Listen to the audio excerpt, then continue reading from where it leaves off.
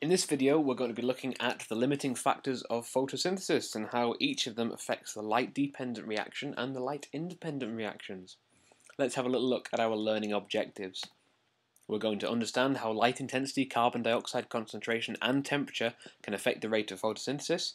Then we're going to have a little look at some graphs and we're going to interpret limiting factor data from these graphs and identify the factor that is limiting the rate in each case. Let's get started. Let's look at light intensity to begin with.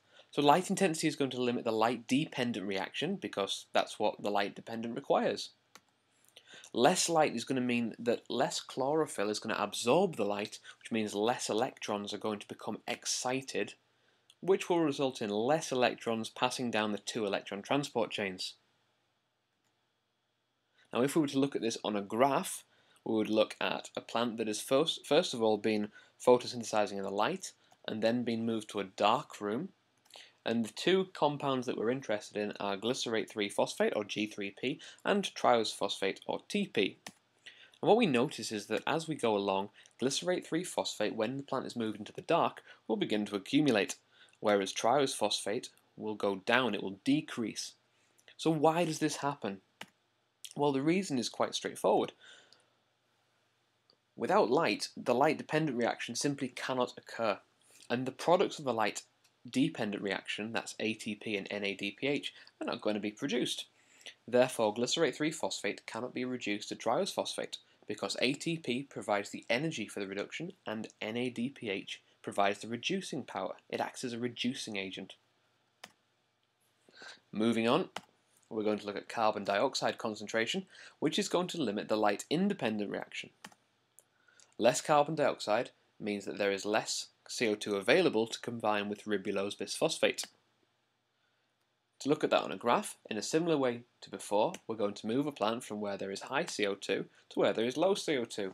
And this time the compounds we're going to be looking at are ribulose bisphosphate or RUBP and glycerate 3-phosphate or G3P. And what happens, similar to before, when we go along, as we increase the time, ribulose bisphosphate is going to increase when we move to the low CO2 environment. Similarly, but completely the opposite in fact, glycerate 3-phosphate or G3P is going to decrease. So why is this?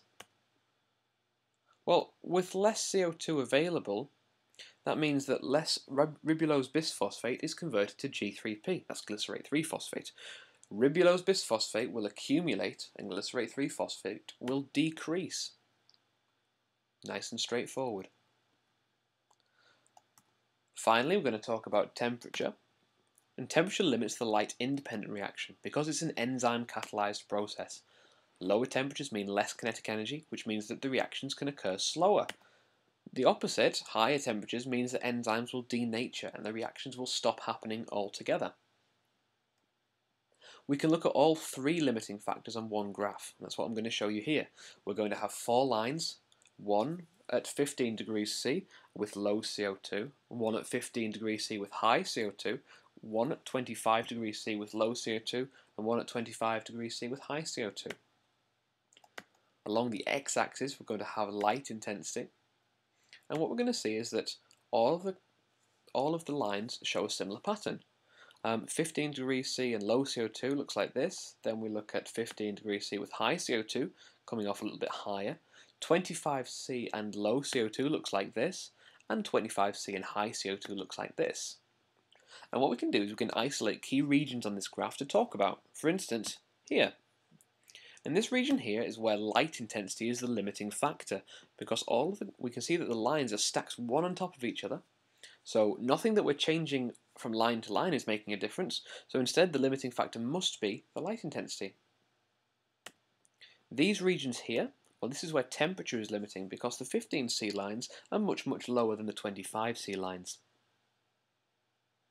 Let's switch things around a bit and have a look at one other key region, that's here and here, where CO2 is limiting. So these pieces of data, this is where we have the 15C with low CO2, and we notice that that's much lower than the 15C with high CO2, and the same is true with the 25C data.